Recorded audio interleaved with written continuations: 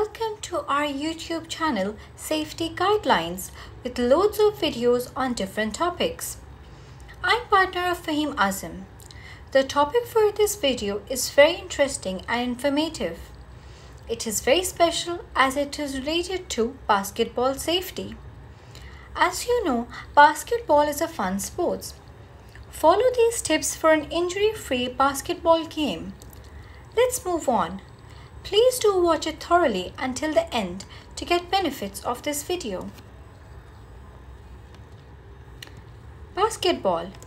Basketball is a team sport in which two teams, most commonly of 5 players each, opposing one another on a rectangular court, compete with the primary objective of shooting a basketball through the defender's hoop while preventing the opposing team from shooting through their own hoop, which is an elevated horizontal hoop and net called a basket. Preventing and treating basketball injuries.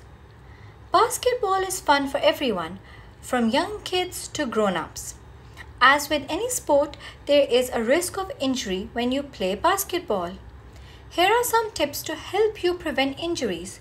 If you do get hurt, this video also explains how to treat some of the more common injuries. Injury prevention tips. Number 1. Wear gym shoes that fit snugly, are non-skid and have high tops. Number 2. Use a mouth guard, ankle braces and safety glasses. Number 3. Warm up and stretch before each session. Number 4. Use proper techniques and follow the rules. Number 5. Do not wear jewelry. Number 6. Play on a clean, dry and safe surface. Number 7. If you are injured, take the time needed to heal before you return to sports. Ankle sprains. Ankle sprains occur most often when you land on another player's foot. In most cases, the ankle turns inward. Pain around the bony bump on the outside of your ankle is normal. You may have swelling and/or bruising. Your ankle may feel unstable. Treat ankle sprains with the Rice method. The Rice method. It has 4 steps. Number 1. Rest the injured area. Number 2. Ice the injured area for 20 minutes every 2 hours. Number 3. Apply a compression wrap like an ACE bandage to reduce swelling. Number 4. Elevate the injured area to a level above the heart. Knee sprains. Knee sprains can be caused by a sudden stop or change in direction. They can happen with or without contact from another player. Your knee may feel like it popped or gave out and may feel unstable after injury. The pain may be in one small spot or throughout the whole knee. Swelling may occur within the joint, feeling like pressure behind the kneecap or in the joint itself. Swelling may or may not be visible. Treat knee sprains with the Rice method, as explained earlier. If your knee is very unstable, you have a lot of pain or your knee is swollen, popping or clicking, see a doctor to make sure you don't have serious ligament damage. Head and face wounds.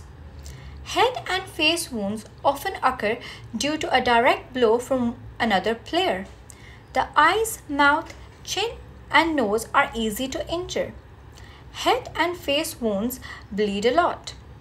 Apply direct pressure to the site of the injury to control the bleeding. Wounds that are jagged, gaping open, very deep or wide, or won't stop bleeding may require stitches. In these cases, go to the emergency room right away. Concussions. It can happen with or without a loss of consciousness or being knocked out. If your child or teen may have a concussion, they need to stop playing right away. They cannot return to practice or play in a game until they are evaluated and given a written note by a doctor or other licensed healthcare provider trained in the evaluation and treatment of concussions. Some signs and symptoms of concussion are confusion, problems with vision, memory, speech or balance, change in behavior or personality, headache, upset stomach or throwing up, sensitivity to light or sound, and feeling more tired than usual. Muscle injury. Muscle injuries can happen from overuse or lack of flexibility. Some muscle injuries may come with swelling, bruising, and a visible indent in the muscle. Treat muscle injuries using the Rice method as explained earlier. For a minor overuse muscle injury, also try light stretching. Bruises. Bruises are caused by a direct blow or collision with another athlete. Treat bruises using the Rice method as explained earlier in the video. Light stretching and use of the joints above and below the injury can help prevent stiffness and pain. Jammed fingers. It is common to jam a finger while playing basketball. Soak the hand in cool water for 20 minutes. You can protect the jammed finger by using medical tape to tape it to the next finger. This is called buddy taping. First aid facility. Besides, there should also be a medical first aid facility at the location of the game and well-conversant coaches with basic first aid knowledge. Moreover, the backboards should be strong enough to endure the pressure of the basketball and fast shots of the players. Thanks for watching this video. Our team is grateful towards the people who have already subscribed our channel. And those who haven't, please do remember to subscribe our channel. Press the bell icon to receive notifications regarding latest safety topics.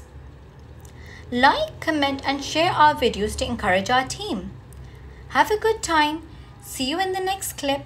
Till then, goodbye.